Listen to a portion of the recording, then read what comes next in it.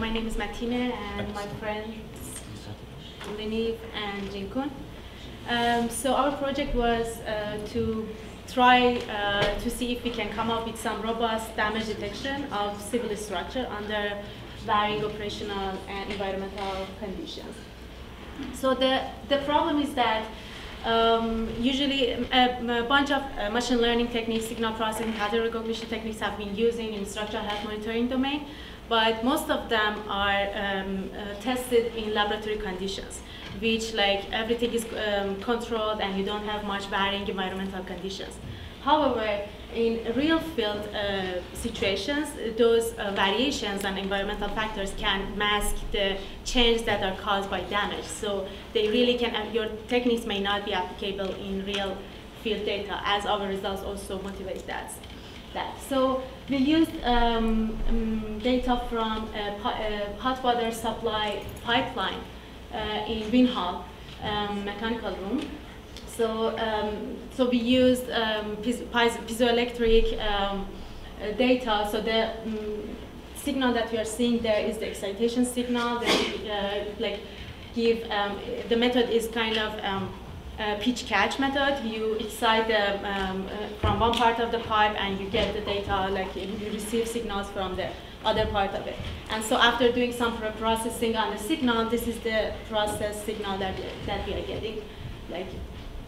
So just to motivate what is the problem here, what you are seeing is the overlaying of one damage signal and one intact signal on top of each other, and this is the residual, and this is another damage and intact signal, and this is the residual. As you can see, okay, from time domain, it's impossible to come up with some patterns. And also this is the overlay of frequency domain, and again, like the residuals are not very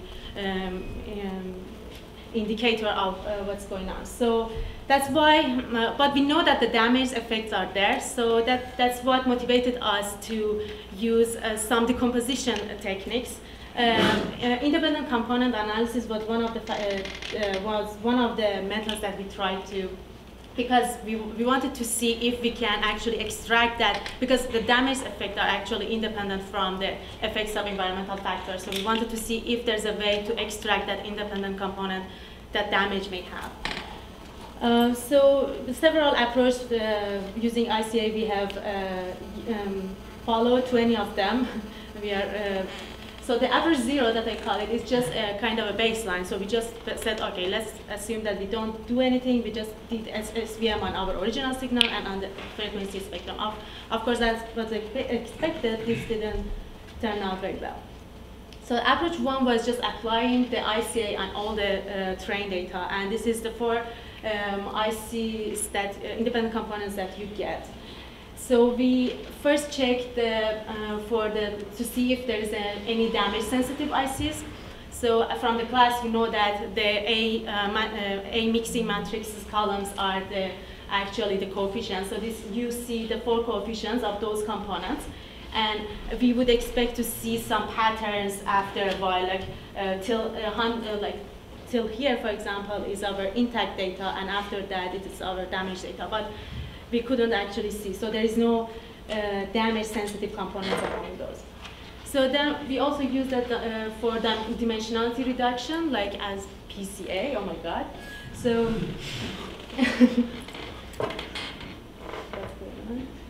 okay. So again, we implemented in separated damage and intact data, and also we tried to see if we can identify some factors that are sensitive to environmental condition and detect them and eliminate them from factors and do the projection on those components separately.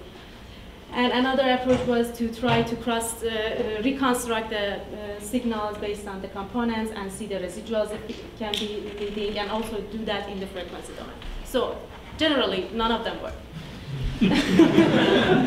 So we realized that, okay, environmental factors are so effective that they kind of mask really the component. So we cannot identify the damage-sensitive component.